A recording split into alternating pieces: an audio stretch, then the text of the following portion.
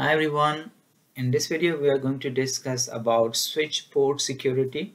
So this is really important feature of the switch.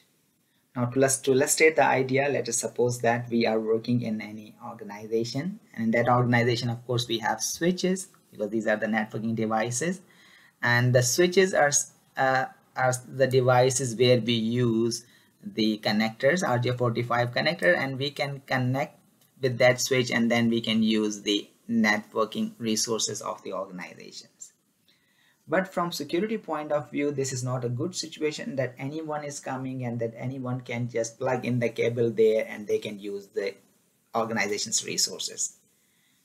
So in this situation, we have an interesting feature in the switch that we can configure the port of the switches in such a way that they can accept or they can reject frames coming from some specific host.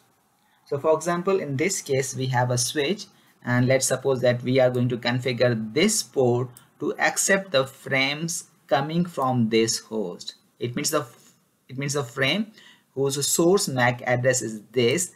So the port has been configured to accept the frames only from this host. So in this case, let's suppose that this user is sending the frame to the switch. Switch, as per configuration, will accept that frame and will process it, and if needed, that frame will be forwarded to the destination. But let's suppose that if some other user is coming in the organization and he is going to connect the cable with the same port, and in that case, if this user will send the frame, and of course this frame will have a source MAC address that will be different, and now this will be the source MAC address. So when this frame will reach at the port will just reject it, port will discard it, because as per configuration the port is only allowed to accept the frame from the MAC address which is on the left hand side. So this is a really interesting feature. Now the question is how to configure this MAC address. So we can configure this MAC address statically, and we can also configure the port to dynamically learn the MAC address. So it will learn the MAC address, and then that MAC address will be used for decision making. So this is one of the features of port security. And second, we also have information from the basic knowledge of the switch. That switches basically learn MAC addresses, and then those switches actually save those all MAC addresses in a MAC table, so that when the next frame comes, they can make decision that where to forward the frame. So this is from the basics of the switch. So let's suppose that if a hacker is coming, so hacker can use different tricks or different techniques, and then they can start filling up that MAC table. So that MAC table actually is saved in some memory. That memory is known as content addressable memory. So the hacker can fill up the complete MAC table, and we will not have more memory to fill in more MAC addresses there. For example, we have this MAC table, and if the hacker is coming and he's going to fill up this MAC table in such a way that after some point there will not be any space for the new one. So in this case, we call this is a CAM overflow attack.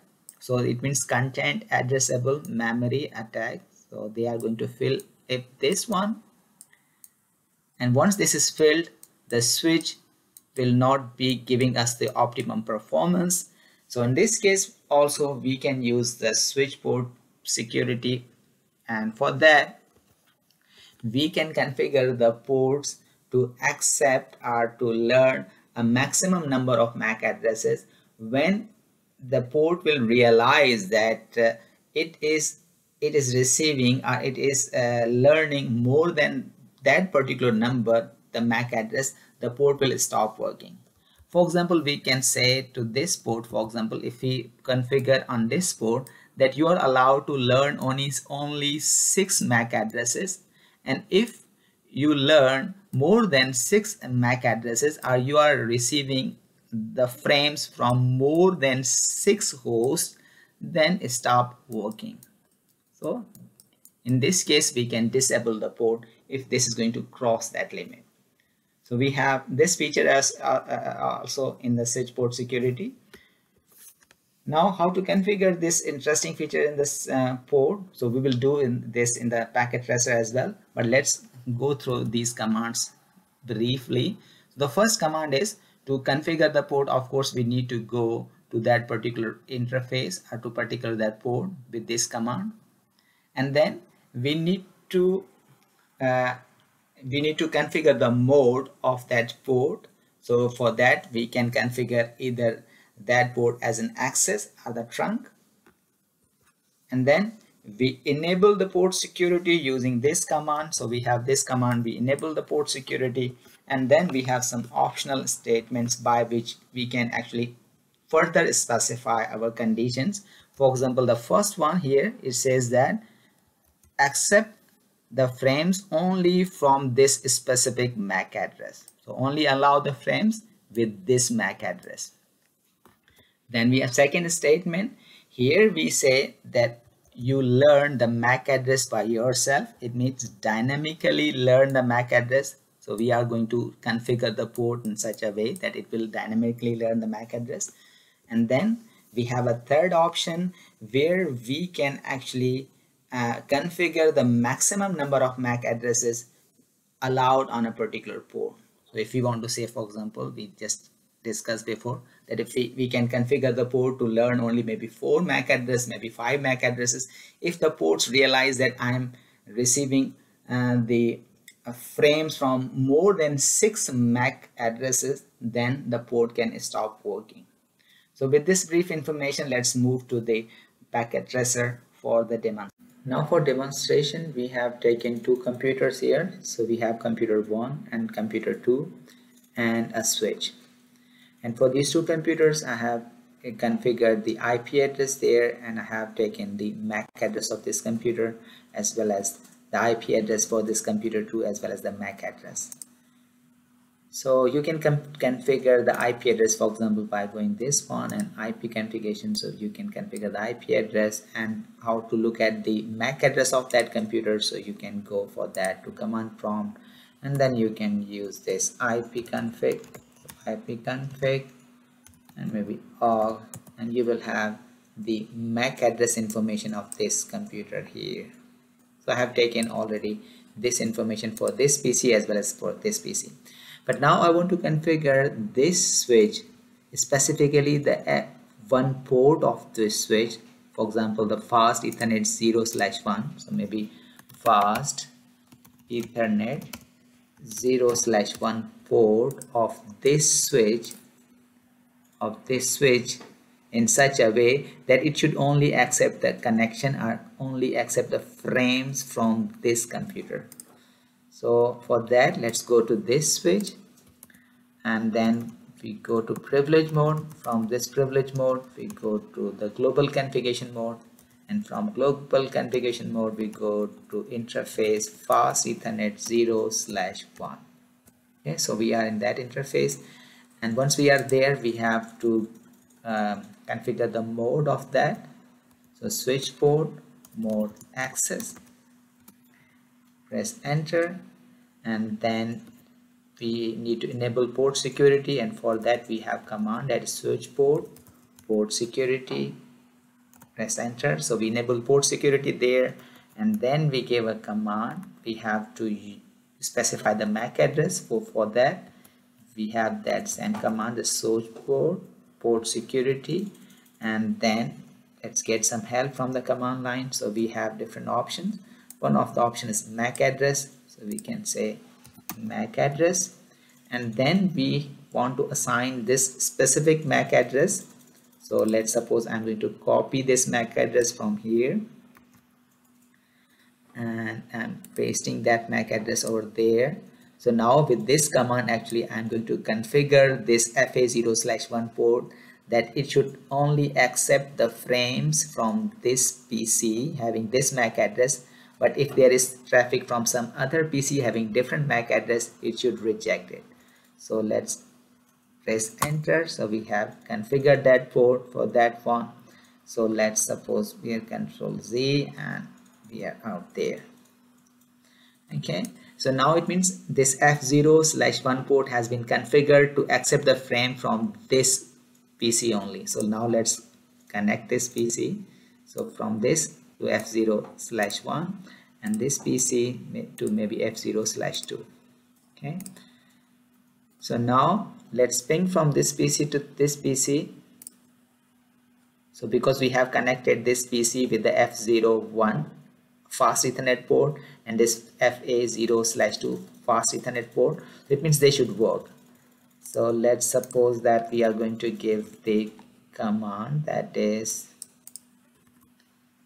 you can say ping 192.168.10.2, and you see we are getting the reply because we connected the right PC with the right port. Now let's change the situation.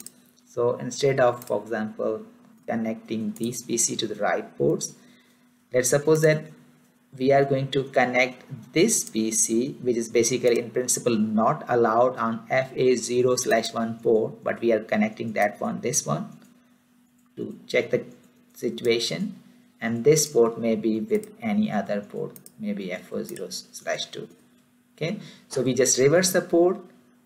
So we connected this PC having different MAC address with this port. Now in principle it should not work. So let's check the connectivity if it's working, if the port is allowing the traffic from that PC on that port. So we can just ping the same IP address and press enter, and you can see we are going to ping from this PC which is on the FA02 port to this PC. You can see this has turned into red. It means now that FA01 port is not going to allow this PC to send any traffic, or it's going to discard the frame there. It means port security is working. And if you want to check the port security on the switch as well, so you can see this message has been generated and we can see that the state of that particular port changed to down. And we can also say show port security command, and this command will display us about the port security if this has been configured on this switch. So you can see we have this information as a result of this command that we have this port FA0/1 and we have maximum secure addresses. So these many addresses are there. Current address is 1, and security violation. So this also counts how many times the violation has occurred. So one time violation has occurred, and action that this port has been shut down.